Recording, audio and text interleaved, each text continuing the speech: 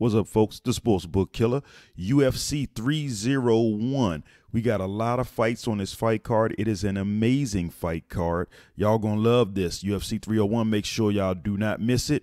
A lot of fights on this card, so let's get right to it. In the early prelims, we got the flyweights. Alessandro Costa going up against Kevin Borjas. Both of these guys are good. Both of them.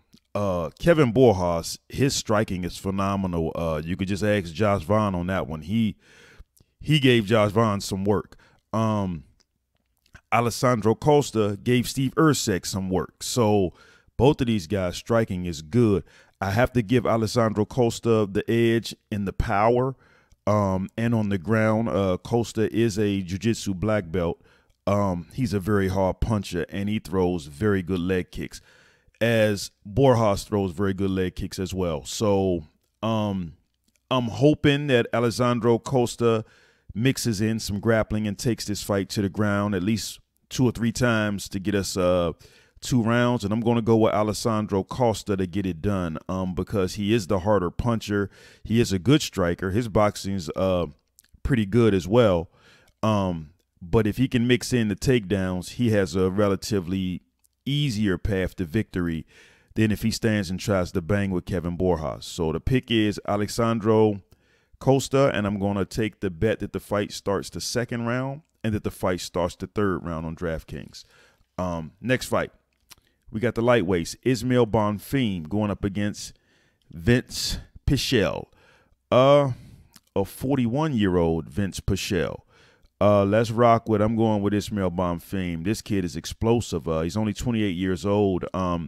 He's done a phenomenal job fighting, and he's hard to take down. So you try taking this guy down. He has good takedown defense. He has a good ground game, and he's a pressure fighter. He likes to force his opponent into mistakes.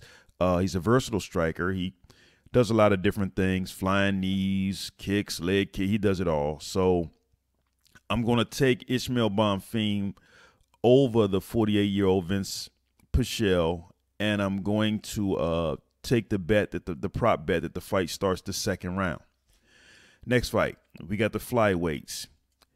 Dione Barbosa going up against Ernesta Caracati. These are the flyweight women's division. This is pretty short and sweet here. I like Barbosa in this one. She's a jiu-jitsu black belt. She's a judo black belt. She has strong leg kicks, great takedowns, and a great ground game. I don't care who she fighting. Just those credentials alone make me ride with Miss Barbosa. So I'll be taking Barbosa, and that is going to be one of my stronger picks because if she can get these takedowns, it should be an easy path to victory. She is a 2-to-1 favorite. Ernesta Caracati, she has a tall, slim frame. She's a versatile striker as well. She has good takedown defense and strong kicks, but I still think that Barbosa shouldn't have much of a problem getting this fight to the ground and grinding out the win. I'm also going to take the prop bet that the fight starts the 2nd round and that the fight starts the 3rd round. Next fight, we got the lightweights. Mauricio Ruffy going up against Jamie Mullarkey. This is a tough fight. This is a very interesting fight. Ruffy is relatively new to the UFC, but he does have KO power. He strikes. He's a very versatile striker, and he has good takedowns. So I guess I'm going to take a chance and throw Ruffy in a parlay just to see if he's all up as he's being hyped, see if he can live up to the hype. But Jamie Mullarkey is nothing to play with. This guy's 6 feet tall. He's a versatile striker as well, hard puncher. And if he gets in there and starts mixing up his hard punching with the wrestling takedowns, those double legs that he shoots from time to time, he could actually beat Ruffy.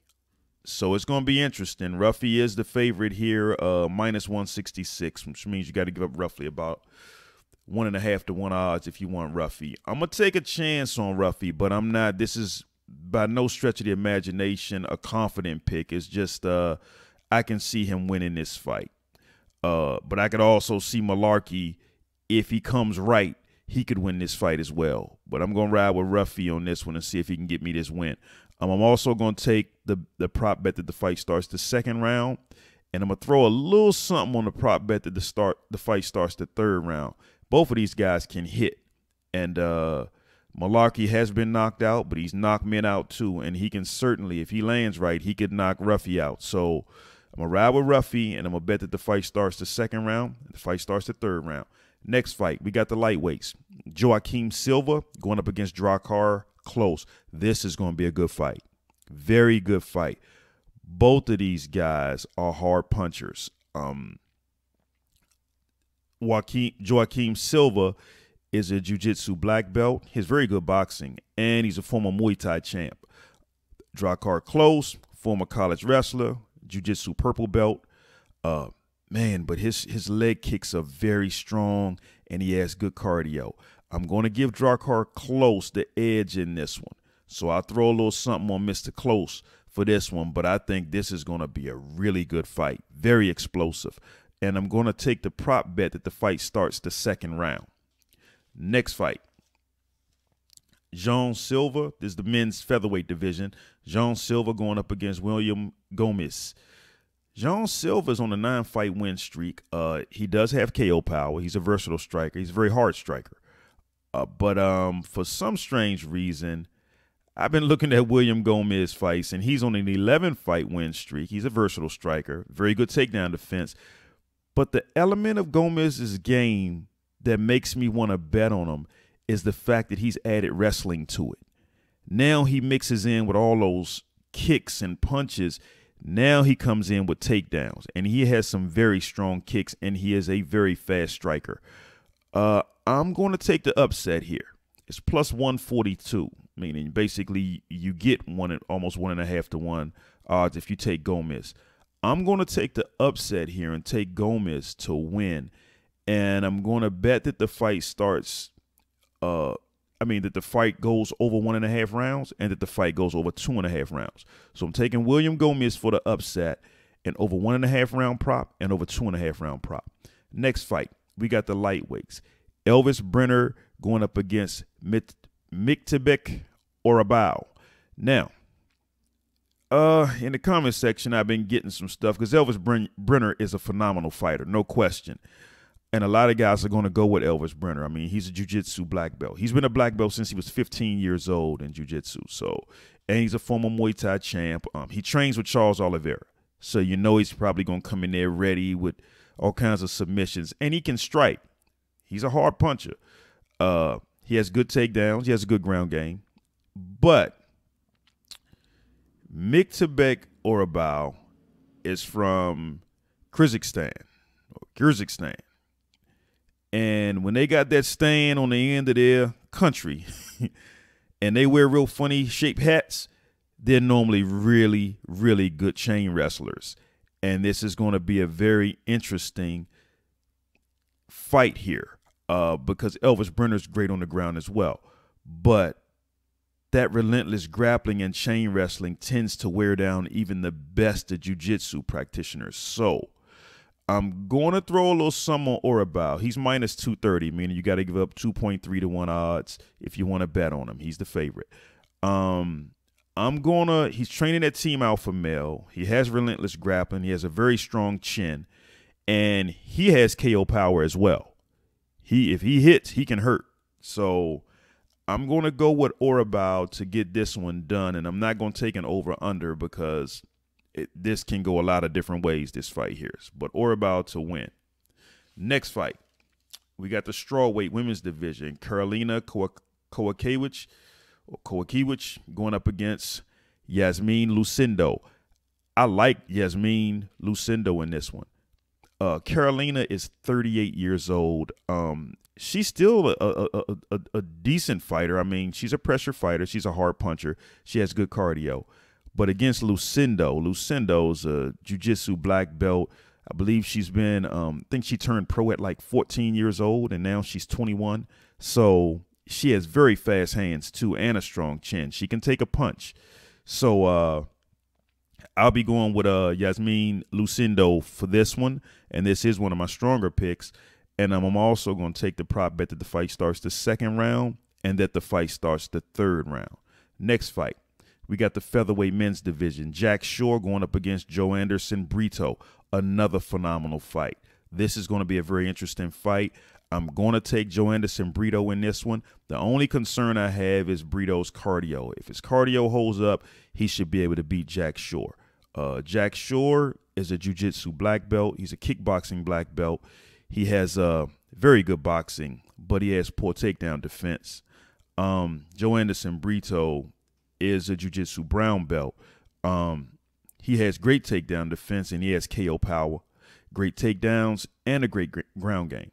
So this particular fight, Joanderson Brito is at -166, meaning you got to give up a little more than 1.5 to 1 odds if you want to bet on him. So I'm going to take Brito to win, and I'm also going to take the over 1.5 round prop and the over 2.5 round prop. Both of these guys are tough, so I can see these guys lasting against each other for a while.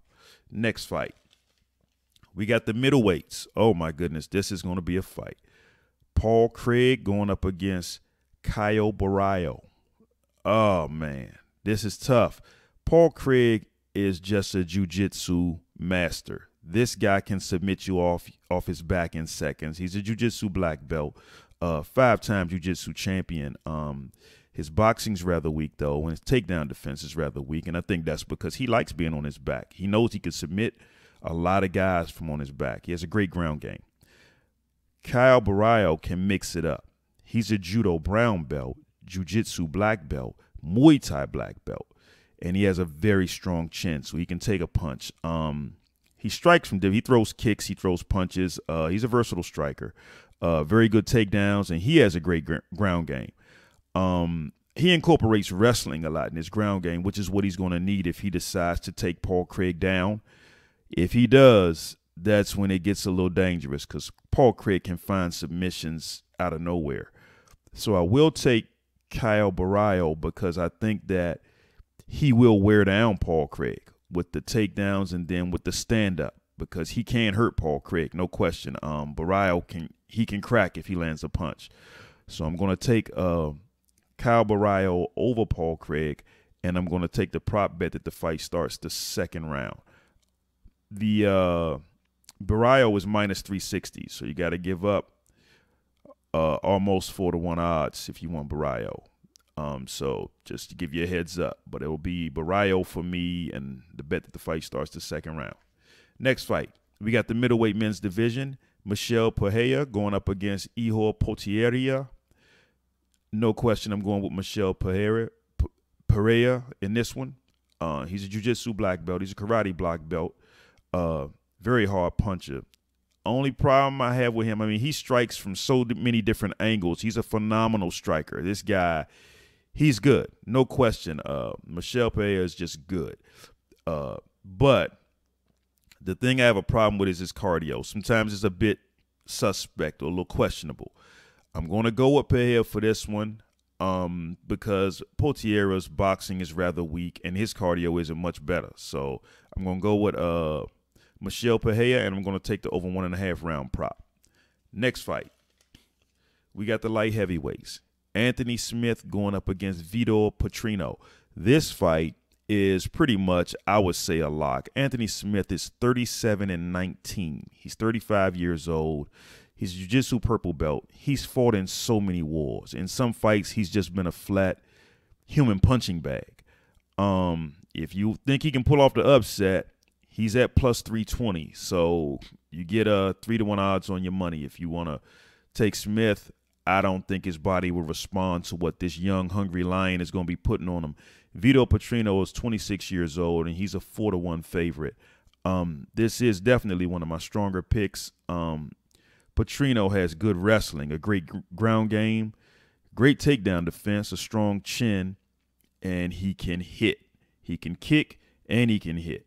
So I'm going to be going with the young, hungry, undefeated lion, Vitor Petrino, to win this one. I'm not going to do an over-under because I don't know exactly how long Anthony Smith going to last, but Vitor Petrino to win in this one. Next fight, we got the bantamweights. Jonathan Martinez going up against Jose Aldo. Jose Aldo's making a comeback. Jose Aldo's 36 years old. He's jiu-jitsu black belt, 4-time jiu-jitsu champion. Very good boxer. Very good leg kicks when he uses them. Lately, he hasn't been doing any leg kicks in most of his fights, but when he uses them, he has phenomenal leg kicks, and he has a good ground game.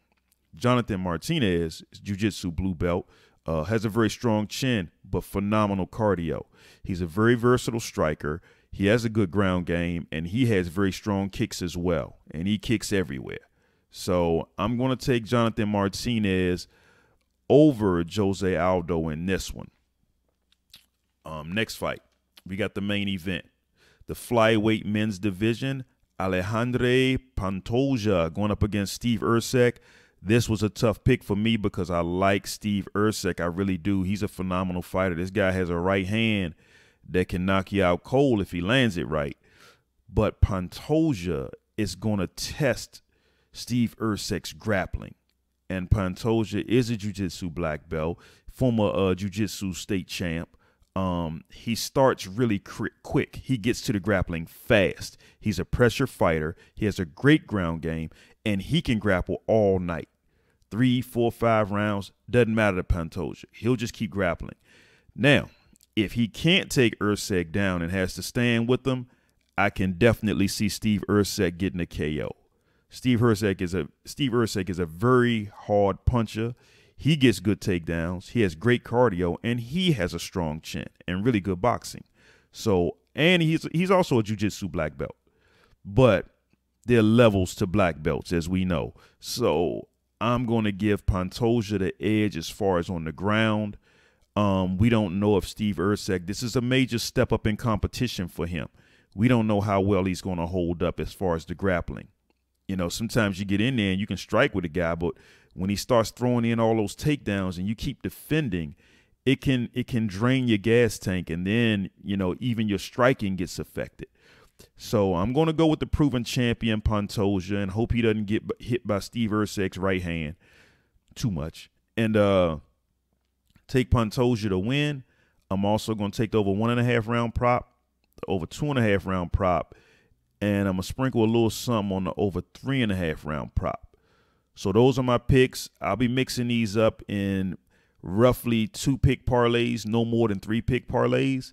And good luck this Saturday, folks. I hope you guys hit again like we've been doing every week and make some good money. Good luck.